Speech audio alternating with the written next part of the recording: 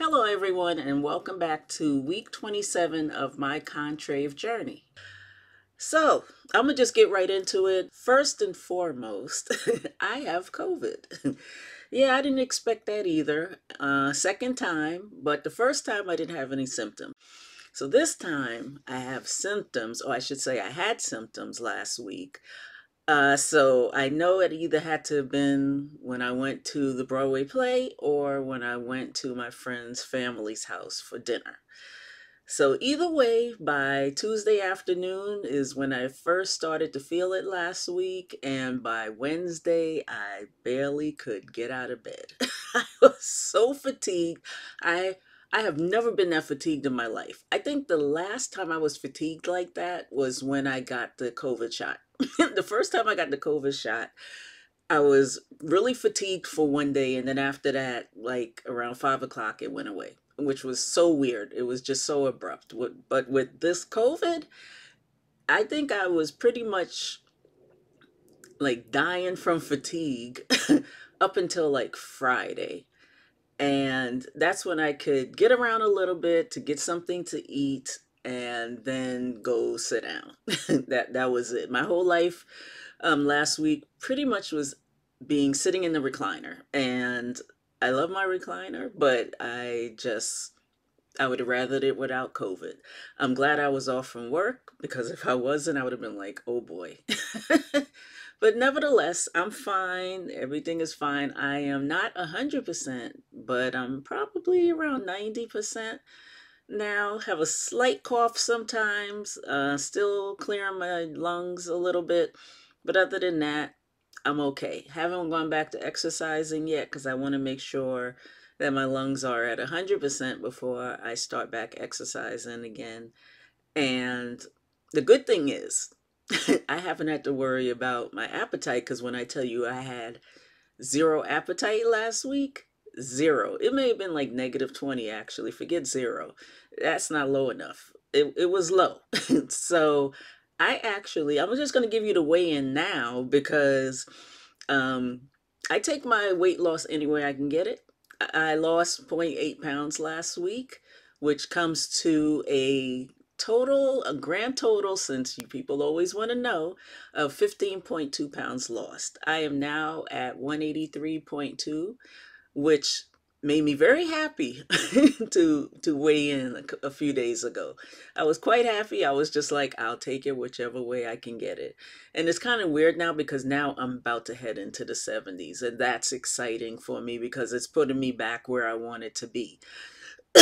Excuse me. My goal was 170 pounds, and it still is 170 pounds.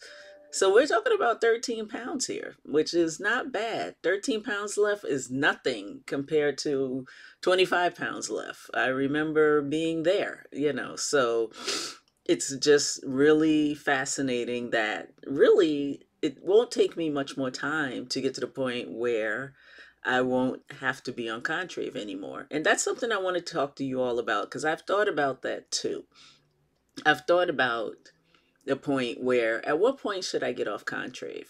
Like, should I get off only when I'm finished totally losing everything that I want to lose? Or can I stop it at like the 180 mark? So I'll have 10 pounds left and see if I can do it myself without the Contrave. Because now I'm not sure if the Contrave is working, like how it works for a lot of people. I don't even know if I feel like it's working for me at this point. I know that I have definitely cut back on what I have been eating, and the bad stuff has really been disappearing. Which brings me to, I think I told you last week I stopped eating bacon. And so now the other thing that I have stopped since I had COVID was coffee.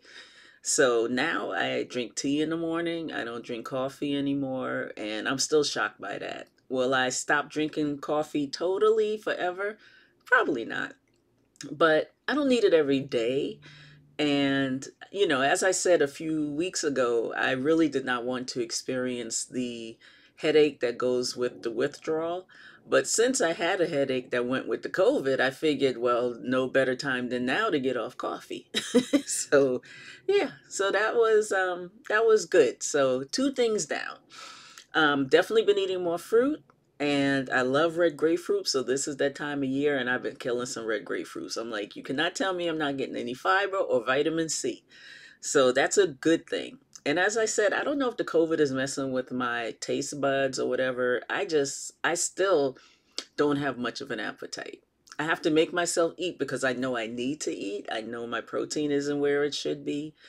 But I'm okay. And especially since I'm not working out, I'm not too worried about my protein being higher right now. My focus is mainly on getting back to 100% and getting this COVID out of my system. So, you know what I want you all to let me know is let me know what you think about me stopping Contrave, or maybe even this is what I thought about doing, even starting a after Contrave series, like life after Contrave, and keeping the weight off, because that'll be the real test. You know, it's kind of easy right now with being on Contrave to continue to lose the weight. Like I said, I'm not sure how much it's helping me, but I'm curious, like, if I get off of it, will I continue to be able to lose weight with the changes that I'm already making in my life? So let me know what you think about that. Give me your opinion in the comments below, and let me know what you think about that. About me coming off, possibly coming off Contrave and just doing it myself for the last 10 pounds. Or should I just stay on it till the 170? So let me know what you all think. I'm still seesawing on that. So I'm going to put it in your hands, and you just let me know what you think. Okay, so I think that's all for today. I'm going to keep it short because, as I said, I'm not at my best today, and I'm still working. And as you see, the cough comes ever so often. But I just want to let you know that it's 2024 now, and as I said last week, I'm really looking forward to 2024. I feel like there's a lot coming down the pipeline, and very happy to be heading steadfast towards my weight loss goal. And I hope that you all are heading towards your weight loss goal as well, and that in the last 27 weeks that you have learned something from me or gotten something from my videos, because I have enjoyed creating them, and it has made me very consistent on YouTube, which is amazing and excellent. And I would like to continue that. So let me know what you think, and I will talk to you next week, week 28. I'll talk to you next week. Bye.